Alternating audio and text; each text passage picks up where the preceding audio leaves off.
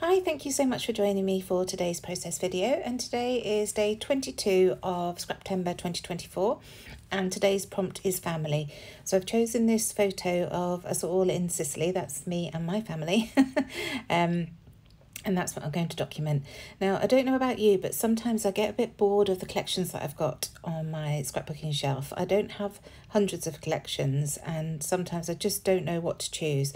So today I decided to go back into my scraps, which if you've watched my previous videos, you'll know I've sorted into 4 folders. So I've got blue and green together, pink and red together, yellow and orange, and then all the neutral tones in 4 different envelopes. So today I pulled out the blue and green, and I'm just creating a huge mat for this photo to sit on. So I've just pulled out some colours that I thought I would like to work with, and I've kept them in the strips that they're in. Some of them I did trim down before I hit record, where they had sort of circles punched out of them and things, so I just made them all so that they were rectangular or square. So you can see I'm just layering them up, keeping them the size that they are more or less. I don't think I ended up cutting any down.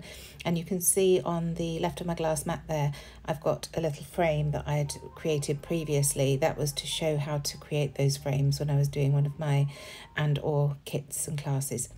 So I thought I would use that today as well. So just tucking everything around, deciding how it's going to go, and then I'll peel it all off and stick it down to the page.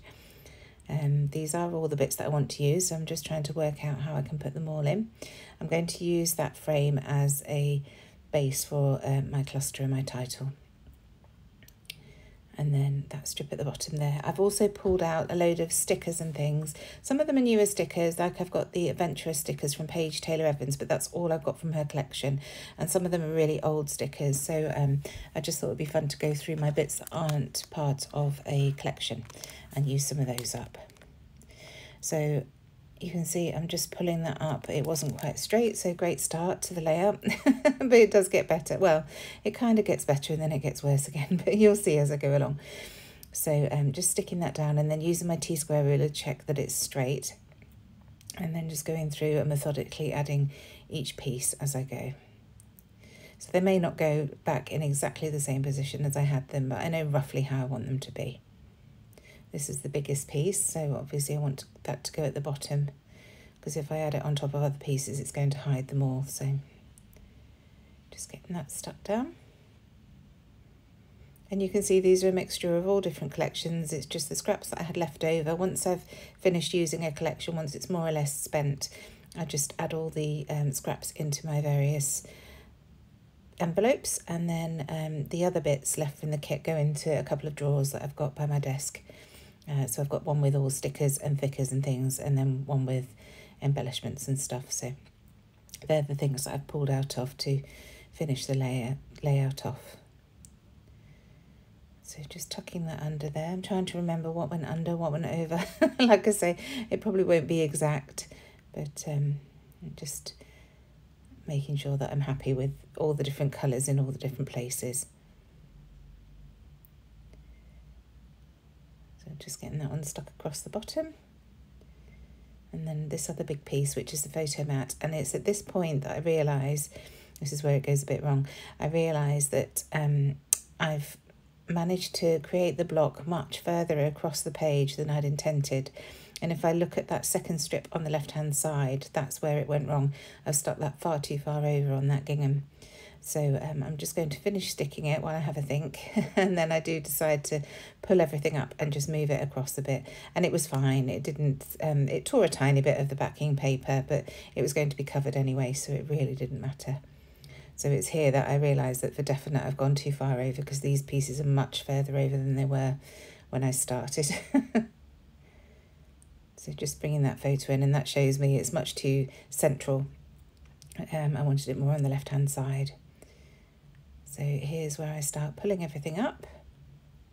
So I just pull it up as one complete block, obviously move that photo and frame to one side, and then stick it back down. You can see I've moved everything much further over to the left. So there's just about ½ inch showing of that paper on the left. So just trimming this, I noticed it was a little bit janky, so just trimming that to make it straight. And then I'm going to add some white cardstock behind it just to hide all the strips of paper, so that it gives a calm base for my title and things.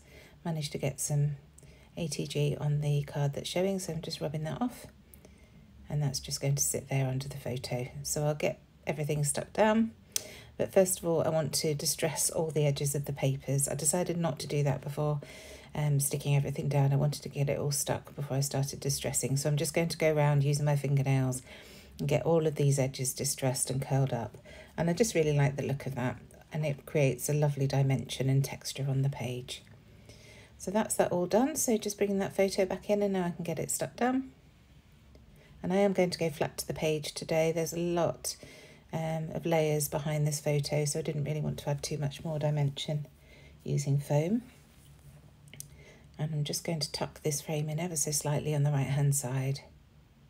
So my title is a foam sticker from Simple Stories Noteworthy foam stickers. I've been using these in some of the page kits that I create for Hey Little Magpie, and I had this one left over, so decided to use that on this layout. Just again using my T-square just to check that it is straight there, and then getting that stuck down. And then I'm going to bring in these Simple Stories Simple Essentials, Simple Vintage Essentials sticker book. This is the original one that they did in blacks and creams. So I'm just going to spell out the city that we were in Sicily. And then I'm going to come in with my Ellie Studio summer words.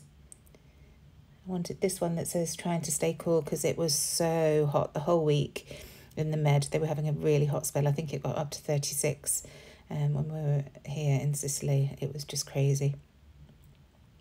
And then this is an old Maggie Holmes, I think, sticker sheet. And I just like that little camera on there, so I wanted to get that in.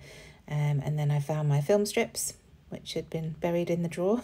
So just bringing one of the solid ones in here to finish up that little cluster. And then I decided to add a whole film strip behind as well. And I wanted the camera elements because a lovely Sicilian came along. She saw me taking pictures of the family and she said, let me take a picture, a family photo. So it was really nice that she did that for us. So I wanted to document that on this layout as well. So these are old American Crafts stickers. I forget whose collection it was now. They're years old. And I'm just going to add some of those about the page. I'm slowly trying to use them up. You can see that the V has disappeared off the Wear Valentine. It's probably why I've got it. I probably didn't put it into stock because it was misspelt. I try and catch those before putting them into stock where I can. So just getting that film strip stuck down and then sticking this down. Those stickers are quite old, so they don't have much adhesive left to hold onto the page.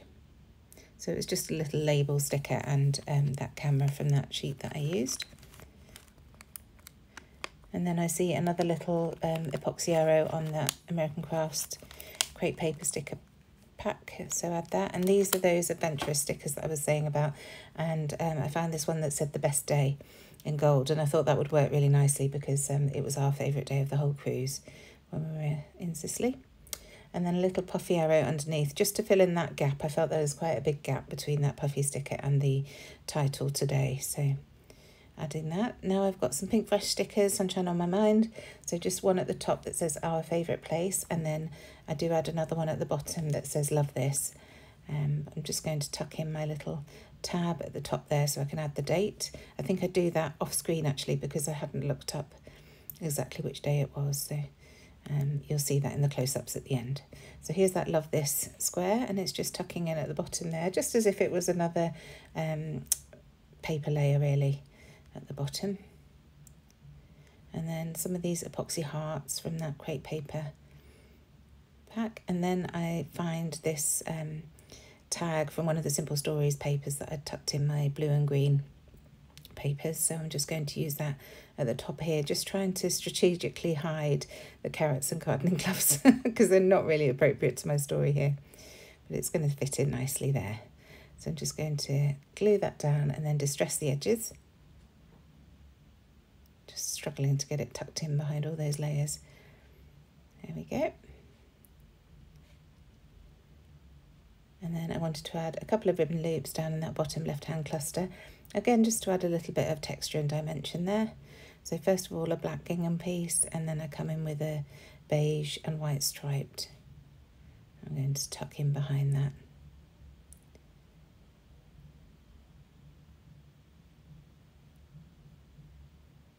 we go. So now back up to that tag, and I'm going to, oh no, first of all, my journaling. I just wanted to have a little bit of journaling, as I mentioned about the lovely Sicilian who took our photo. So I've added that up the left-hand side, so it's not too prominent on the layout, but it's there to be seen if anybody wants to read it.